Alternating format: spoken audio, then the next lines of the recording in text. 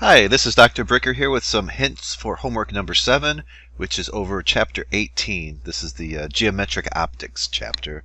Things like mirrors, lenses, refraction, reflection. So let's see the first one here. We have a 5.3 foot tall girl stands on level ground. The sun is 29 degrees above the horizontal. How long is her shadow? And we'll find a lot of this is doing some trig. So let's take a look at this. Okay, so here's a rough picture. I'm representing the girl as this arrow here, 5.3 feet tall.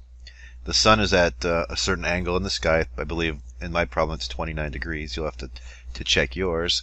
And then we want to know how long is the girl's shadow. So if this is the girl, this part is the shadow, the length here. So as I said, a lot of this is doing some trig and geometry, that sort of thing.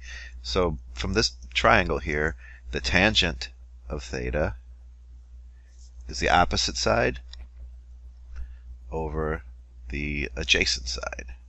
So a little bit more algebra here, you can get the length of the shadow. So 5.3 feet divided by tangent of theta. So yes, a lot of trigonometry in these problems. All right, let's look at the next one. Okay, so the next one, we have a light ray coming in here. So a ray of light impinges on a mirror as shown in this picture. A second mirror is down here. After striking both mirrors, at what angle relative to the incoming ray does the outgoing ray emerge? So this ray is going to come in, it's going to reflect from this surface, then it's going to reflect from this surface. And we want to know the angle relative to the first ray. So if this ray is going this way relative to the first ray, which way does the second ray head out? So we'll have to carefully draw a picture and try to figure this out. Let's take a look at that. Okay, so here's the picture that I have. This ray comes in at 35 degrees. We want to know what's going on after it hits this surface and that surface. So one thing to remember is the angle of incidence is equal to the angle of reflection. So if this ray comes in and this is 35 degrees, this one also has to be the same thing. Really, this is the angle of incidence. This is the angle of reflection. They're always measured from the normal to the surface. But if this is equal to this, that means that this one's going to be equal to this one. So this is 35 degrees, this angle here, because it's the same as this angle. And then this is a right angle, so this one's got to be 65 degrees for it to add up to 180. So again, this is 35, so this one's got to be 35. This is 90 degrees because they tell you that it is. So this one is 65. This one's got to head back out like this. If I did the math right, maybe it's 55 actually. 55, right? Has to add up to 90. So if that's 35, this one is 55. Same thing here, this one's got to be 55. So that makes this one 35. So this one came in this way, this one's heading out the same way. So the angle between the incident ray and the reflected ray, the angle between this one and this one, are 180. They're exactly opposite. So if a ray comes in like this, it's going to head back out the same direction, or opposite direction, I should say. There's 180 between this one and this one. So the answer is 180 degree difference. Okay, and again, some geometry and a little bit of trig going on here. There's not really a formula for this problem. You just have to know that the incident ray and the reflected ray have the same angle when they hit a surface like this. Okay, let's see. An underwater diver sees the sun 60 degrees above the horizontal. How high in the sky above the horizontal to a fisherman in a boat? Let's see. How high is the sun above the horizontal to a fisherman in a boat above the diver?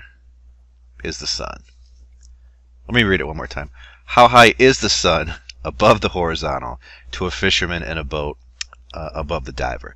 We definitely need a picture for this one, so let's take a look at it. Okay, so here's a diver down here. This is the eye of the diver looking up. And to the diver, it seems like the sun is here, 60 degrees with respect to the horizontal.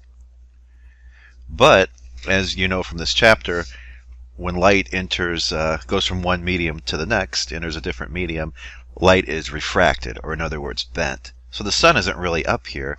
The ray would have had to have come from this direction. So the sun is really over here.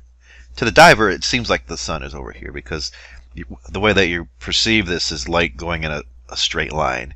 You can't tell that it's curved. So the sun's not really here. The sun is over here. And then light comes in, and it's bent towards the normal. So remember, all these formulas that we have for optics are relative to the normal. So here's the normal to the surface, perpendicular to the surface. Okay, so the sun's not really up here. To the diver, it seems like it's up here. The light ray has come in this direction, hit the interface between air. So this is air, index of refraction 1. This is water, index of refraction 1.33. And then the light ray is bent towards the normal. So the sun is really here. So let's use Snell's law to actually solve this problem. All right, let's take a look at this picture. So the 60-degree angle is this one.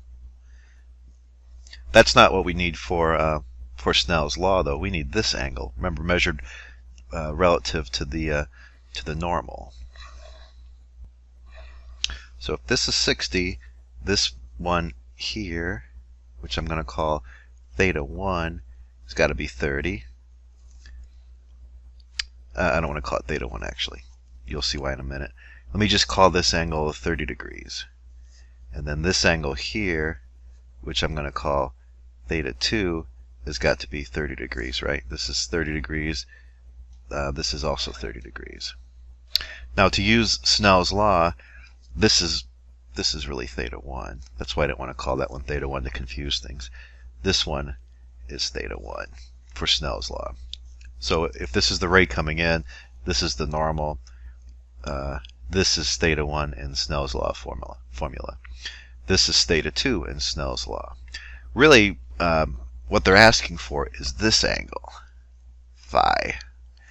But if I can get theta 1, 90 minus theta 1 will give me phi, and then I can solve for phi.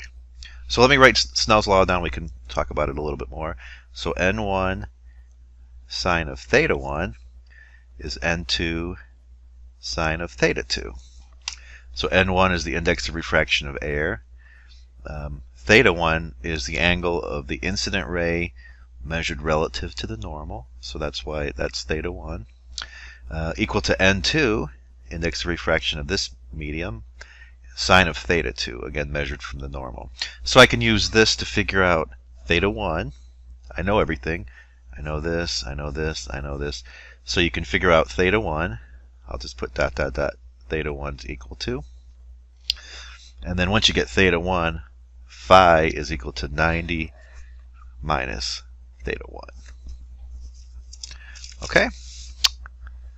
Very good. So if you're a diver here and you think the sun is up here and you think you have plenty of time, really the sun is lower in the sky than you realize. Okay? Let's look at the next one. Okay, in this problem we have a 4.9 meter wide swimming pool filled to the top. The bottom of the pool becomes completely shaded in the afternoon when the sun is 21 degrees above the horizontal. So kind of similar to what we did before, just a slightly different picture. So let's take a look at that. Okay, so here's the incident ray coming in from the sun. Hits the boundary between the water, which is in the pool. This is the pool surface. And then it's refracted or bent towards the normal.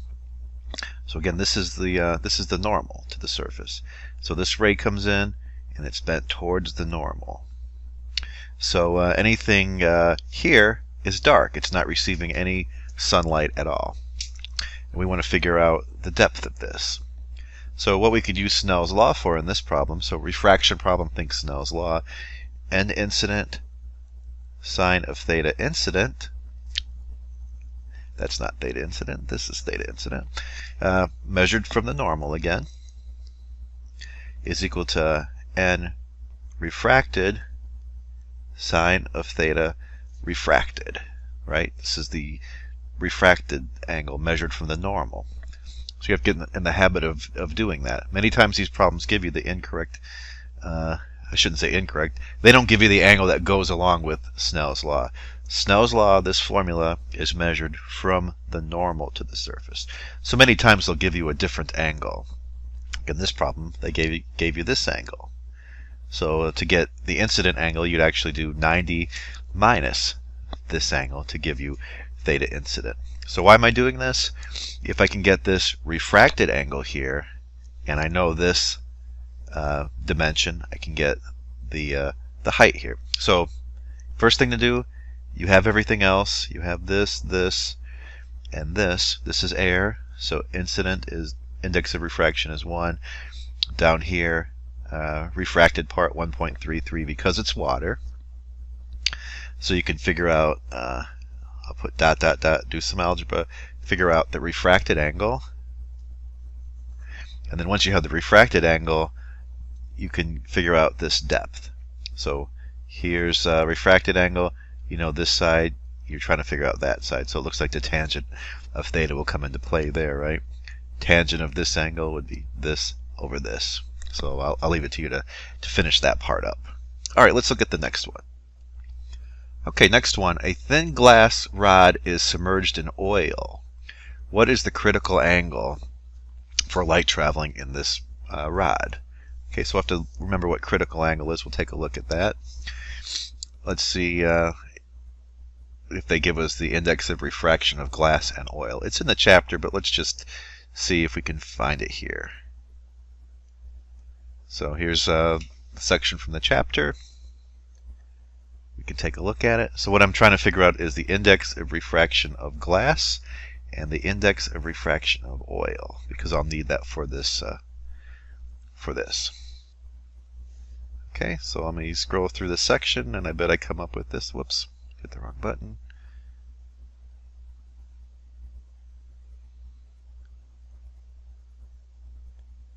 So there should be a little table of indices of refraction. Here we go.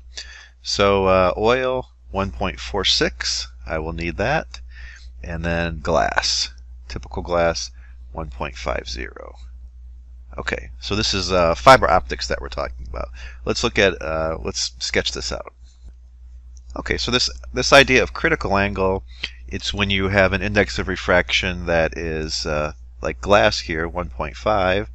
So this index of refraction is greater than the medium that is surrounding it, and you can get this to happen. So here's the idea. A light ray comes in, none of it leaves. It's bent at the surface. You know, when you go from higher to lower, you are bending away from the normal. So light rays would come in here and go right along the surface at the critical angle. Remember, this is measured from the normal to the surface. So anything bigger than the critical angle, that light definitely stays in. So that's what fiber optics is. You send light down this glass tube, and it just stays in there. This is used in a lot of different things. Communications. It's also used for if you do an operation and you have a thin glass rod and you want to maybe mount a camera on it, and you're maybe investigating in some kind of surgical situation, and you need some light. This glass could be used as a fiber optic cable, and you can send light here and it'll just stay right inside here. So anything greater than the critical angle, light is definitely going to stay in. So the critical angle is where light comes in and it stays right across the surface. So this is a special case of Snell's law. So in this case, I have, using Snell's law, index of refraction of glass, sine of theta critical is index of refraction of oil, and then the sine of 90 degrees, because this is 90 degrees here. So this is really Snell's law, but it's a special case of Snell's law. And then you know the sine of 90 degrees is 1. So sine of theta critical would be n of oil divided by n of glass. And then again, the sine of 90 is 1. And then you can figure out what the critical angle would be. And then anything at the critical angle or greater will definitely stay in. Like for example, if this light comes in greater than the critical angle, it's going to go back down this way. Okay, let's look at the next one. Okay, so we have an object 30 centimeters in front of a converging lens with a focal length of 10. Use ray tracing to determine the location of the image. And then is the image upright or inverted? Okay, good. So let's take a look at this. Okay, so they're telling us the object distance, that's S, is 30 centimeters. The focal length is 10 centimeters. And we're trying to figure out where the object is located and if it's real or inverted. Okay, so also in this chapter is a lens maker's equation. So this ray tracing idea is helpful as kind of a backup. Probably you'll end up using the lens maker's equation, and then you can kind of see if it makes any sense with the with this ray tracing idea. So here's the focal point, and there's one on each side, as you know. So if we put the object over here at 30 centimeters, so this is the object, we are outside of the focal length. So whenever that happens, whenever you're outside of the focal length, the image is going to be real, and then it's real and inverted always go together. There's a few other choices, but real and inverted go together. Upright and virtual go together. So virtual and upright go together, and real and inverted go together. If an image is real, it's inverted. If it's upright, then it's virtual. So we can use ray tracing to do this. It only takes 2 of these rays to figure out where this is actually located, but this is the idea with ray tracing. A ray that goes through the center of the lens just keeps going like this. A ray that comes in parallel to the lens, so this one's coming in parallel, goes through the focal point. So where those cross, that's where the image is actually formed. And then a third one that you can use, and if you do this really carefully, you can get a nice answer, but a ray that leaves here, goes through the focal point, comes out parallel. So where all those rays hook up, that's where the image is located. And you can see it turns out to be inverted and real. So if you had an object here, here's a lens, you put a little note card or something here, you would actually see the image. So one that you can actually see, one that's actually formed by rays intersecting, is a real image. And then real and inverted always go together. So if you did this really carefully, you could figure out where it's located. We'll use the lens maker's equation. 1 over S plus 1 over S prime is equal to 1 over F. And we're trying to figure out S prime here. So 1 over S prime, 1 over F minus 1 over S. So we've got 1 over 10 minus 1 over 30. So 1 over 10 minus 1 over 30. This would be 3 over 30 minus 1 over 30, if I did this right. Good. And you get 2 over 30 centimeters, or 15 centimeters when you invert it. This is 1 over S prime, by the way. So you can actually see it. So 1 over S prime is equal to 2 over 30. So S prime turns out to be, inverted 30 over 2, or 15 centimeters. So the fact that S prime turns out to be positive, so S prime positive means real, and real always means inverted. Okay, that's another way of telling. If the sign of S prime is positive, you can get it's real and inverted. Okay, let's look at the next one. Okay, so in this one, an object is 6 centimeters in front of a converging lens, the same kind of lens we just had, with the focal length of 10 centimeters. So now the object is actually inside the focal length. So this is a little more difficult to do with ray tracing, but it's definitely doable. And with this setup, we'll see that we're going to get a completely different type of image. Okay, so let's take a look at that. Okay, so here's the converging lens.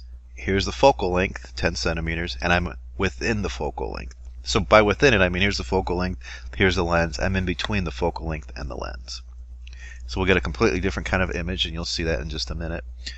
So really they're asking, where's the image located? So ray tracing is a little more difficult here, but it's definitely doable. The one that goes through the center would still go through the center.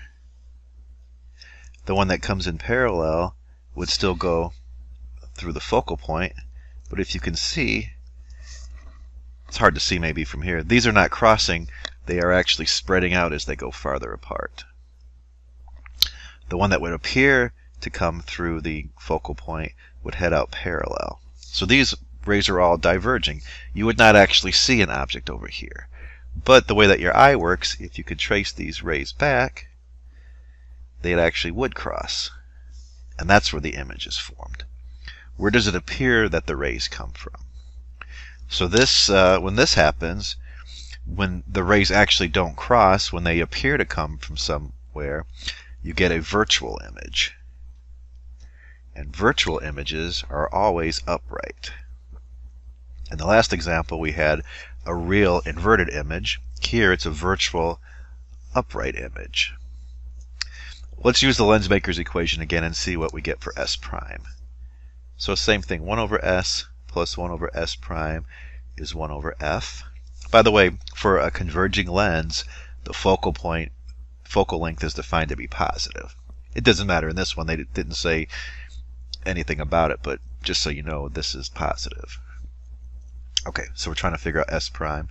So 1 over S prime, 1 over S minus, 1 over F minus 1 over S. So 1 over 10 minus 1 over 6. Okay, so you get, this would be like 6 over 60 minus 10 over 60.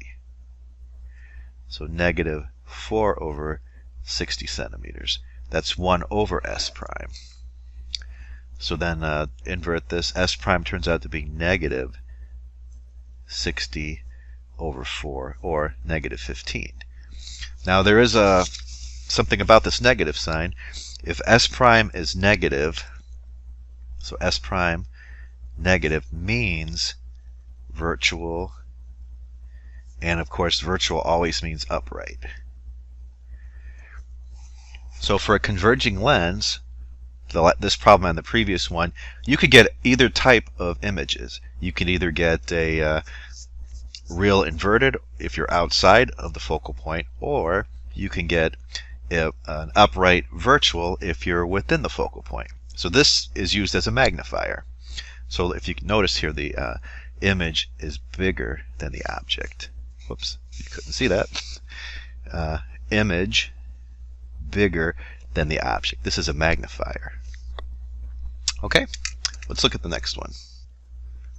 So an object is 24 centimeters in front of a diverging lens. So a diverging lens is a different picture than the converging lenses we've been looking at. And the focal length, they're nice, they tell you it's negative 12. So the focal length of a diverging lens is always negative. We want to use ray tracing to figure out the location of the image and a couple other parts here. Upright or inverted. So for this type of lens, a diverging lens, you can only get one type of image. You only get a virtual upright image. So converging lens, you can get either kind depending on where you put it. Diverging lens, you can only get one type of image. It's upright, and if it's upright, it's got to be virtual. So just the fact of knowing it's a diverging lens, you can answer B and C right away. Let's try to figure out where this image is actually located.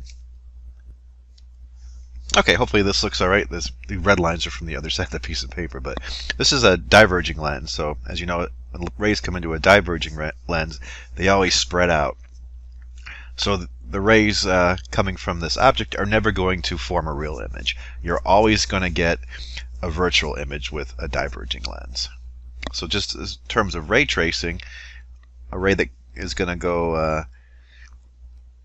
come in like this parallel to the lens is going to diverge, and it's going to appear that it's coming from the focal point. The one that's heading through the center, just like before, continues. This is where the image is actually formed, right here. It only takes 2 rays, but the third ray would be one that is heading towards the focal point here. Heading towards the focal point. It does this, comes out parallel, so you can see all these rays are diverging, and you can take this one and trace it back. So I think there's less intuition with a diverging lens just because of the way it's set up. You always get this sort of image where you have to trace the rays back. So here's where the image would form. So again, diverging lens, you only ever get an upright virtual image. Okay, so here's where it's located. If you were careful, you could actually figure it out, use a graph paper, but we could use the lens maker's equation. 1 over s plus 1 over s prime is equal to 1 over f. We're trying to figure out s prime. Again, you know it's going to have to be negative. The reason is s prime being negative means virtual and upright, and that's the only kind of image you can get here. And you can see why in a minute mathematically why it's always going to be negative. So f is always negative and you're subtracting something. S is always positive and you're subtracting it. So s prime always comes out to be negative. So put the numbers in here and you'll see that you're going to get a negative number. I'll just do one more step. Minus 1 over 12. The focal length is negative 12. So negative 12, you could put the negative sign up there if you want to. Minus 1 over 24. And then you'll see s prime turns out to be negative. And again, virtual and upright, only thing you can get for this type of lens. All right, let's look at the next one. Okay, so now we have some mirrors. A convex mirror, like the passenger side rear view mirror on a car, has a focal length of negative 2.6 meters. An object is 5.2 meters in front of the mirror. Use ray tracing to determine the location of the image. Again, if you're really careful, you could do that. Is the image upright or inverted, real or virtual? So just like a diverging lens always gives you an upright virtual image, a convex mirror also only can form one type of image. It's always virtual and it's always upright. So if you notice on your car, your driver's side mirror on your door is a different type of mirror than the passenger side one. The reason is you're farther away from the passenger side mirror, so we've got to have a different kind of mirror to actually form the image. And if you read it carefully, it'll say something like objects appear closer than they actually are for that reason. We want to be able to see them, but in doing so we lose perspective on how far away the actual car is. So take a look at it next time, you'll see that. Okay, let's sketch this one out and solve for it. Okay, so here's the focal point. I mean, it's defined as negative, but this is still 2.6. This is 2.6. It doesn't have anything to do whether it's on one side or the next. There's always one focal point on one side and one on the other. So here's the object. A light ray that's coming in parallel is going to be reflected. So these are, remember, mirrors, so we're having reflection going on. So the one that comes in parallel, it's reflected this way. You can trace it back. That's the one that seems like it's coming from the focal point, right? If there's a lens, if there's a ray going this way, it seems like it came from the focal point. The ray that comes in here to the center is just reflected. Angle of incidence is equal to angle of reflection, just like before. Where does it appear to be coming from? So if you look back, it appears to be coming from here. So that's where the image is actually formed. So if you think about it, all the light that comes in, it's going to be reflected in all different angles. Where does it appear to be coming from? Where does the light appear to be coming from? And that's where the image is formed. Now the ray that would be heading towards the focal point, if I do this carefully, the ray that's heading towards the focal point is reflected out parallel. Where does it seem to be coming from? And you can trace this one back too. Okay, not too bad. And if you did this really carefully on graph paper, you could get a pretty good answer. Just so we have an idea what's going on, though. we can get an exact answer by looking at the lens maker equation. Still works for mirrors. So same thing, 1 over s plus 1 over s prime is equal to 1 over f. So what we want to do is solve for s prime. So I'll leave that to you. Solve for s prime here. Now you're going to see that it's going to turn out to be negative, and that you'll always get that for this convex mirror. This is always going to be negative, and it means the same thing as it did for lenses. This is virtual and upright. That's the sort of image that you have formed. Okay, good. So the point of this is, like, why are we doing this? Why are we using this kind of mirror? It's taking in a lot more light, so you got a greater field of vision. It's taking in all of this light and giving you an image there. So when you look at your passenger side mirror, that's what's going on here. Okay, let's look at the next one. Okay, we've got a 2 centimeter tall object, 10 centimeters in front of, so that's the object distance, diverging mirror. So diverging mirror, convex mirror, it's the same exact thing. Converging mirror and concave mirror are the same thing, just different names for the same thing. So the one that we just worked on, the convex mirror, that is a diverging mirror. Same thing, it was just called something else there. They give us the focal length to -25. We want to calculate the image position.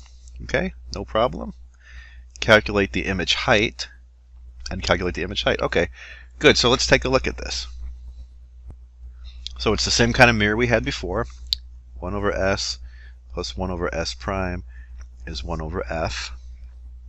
Now you know s prime is going to have to turn out to be negative because of the fact that it's a diverging mirror. Okay, so 1 over s prime, 1 over f minus 1 over s. So 1 over -25, or you could write it like this, -1 over 25, minus 1 over s, so 1 over 10. That's what 1 over s prime is. So this would be like minus 4 over 20, 4 over 100. Again, you could just do this in your calculator if you wanted to. Minus 10 over 100. So this would be common denominator way of doing it. 4 over 100, that's the same thing as minus 1 over 25. And then minus 1 over 10, which is minus 10 over 100. Same thing. So you get minus 16 over 100. That's 1 over s prime. So then to get s prime, take the inverse of that. So 100 divided by 16. 100 divided by 16, 6.25. Don't forget the minus sign. Now we knew it had to be negative because it's that type of mirror. Now, how high is the actual image that's formed? We haven't seen this yet. This is the magnification formula. So magnification is equal to minus s prime over s, and that's equal to h prime over h. So s prime is the image distance, s is the object distance, h prime is the image height, h is the object height. Okay, so let's look at this. We could actually solve it from this. Don't forget the minus sign there, though. Before we do that, though, magnification positive means the object is upright, and upright means it's virtual. Magnification, if it comes out to be negative, this means it's inverted, and if it's inverted, you know it's got to be real. Okay, so a lot of these little things you got to keep in mind. They make your life a lot easier solving these problems. Okay, so we're trying to figure out h prime. We can use this. Minus s prime over s is equal to h prime over h.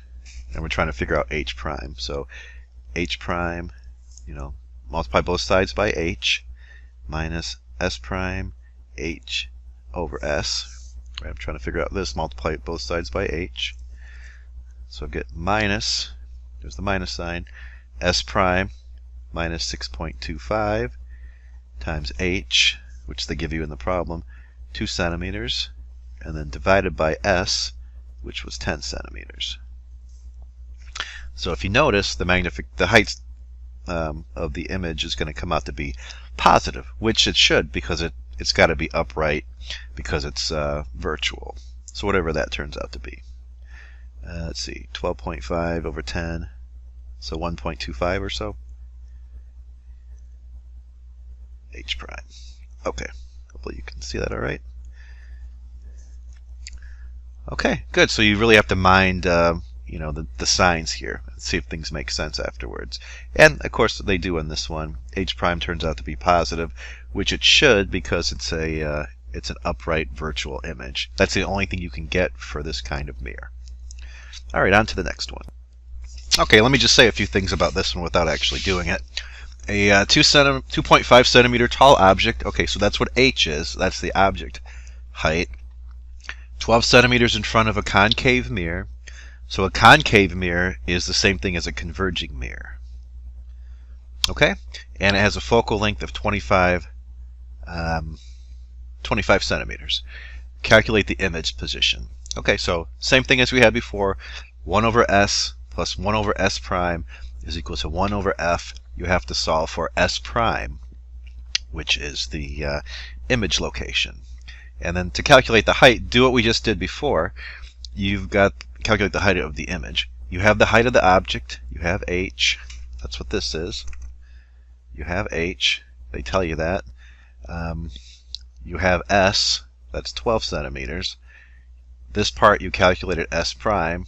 So you've got all those things. The only thing you don't have is the image height. So same formula that we used in the previous problem. The only difference in this problem is we have it's a concave mirror instead of a convex mirror. All right, let's look at the last problem. So 3 centimeter tall object. Okay, good. 45 centimeters in front of a converging mirror. Okay, good. And we know the focal length, 25. We want to calculate the image position again. So let me just sketch this one out for us. Okay, so we've got this type of mirror, converging mirror. The focal length is 25, and we're located over here at 45. Okay, excellent. So here's what we're given. S is 45. We're outside the focal length. The height of the object, 3 centimeters. By the way, the height's always going to be positive in our problems that we're doing here. We want to calculate where is the image located and how big is the image. Same thing as before, 1 over s plus 1 over s prime is equal to 1 over f, and we're trying to figure out s prime. So then 1 over s prime, 1 over f minus 1 over s. So 1 over 25 minus 1 over 45. That's 1 over s prime. So here's how I could do that on my calculator. 1 over 25 minus 1 over 45. And then I've got to take the inverse of that. So your calculator will probably be different, but I could just take that and raise it to the -1 power. That's taking the inverse of it. I'm in the wrong mode. So 25 divided by 14, whatever that turns out to be. Okay, and then 25 over 14 is 6.1 or so. Or sorry, 16.1. 16.1 centimeters is s prime. If you notice, this came out to be positive. So it should, because I'm outside the focal point. So I'm inside the focal point would be I'm in between the focal point and the mirror. But I'm not. I'm here. I'm outside. So s prime turned out to be positive.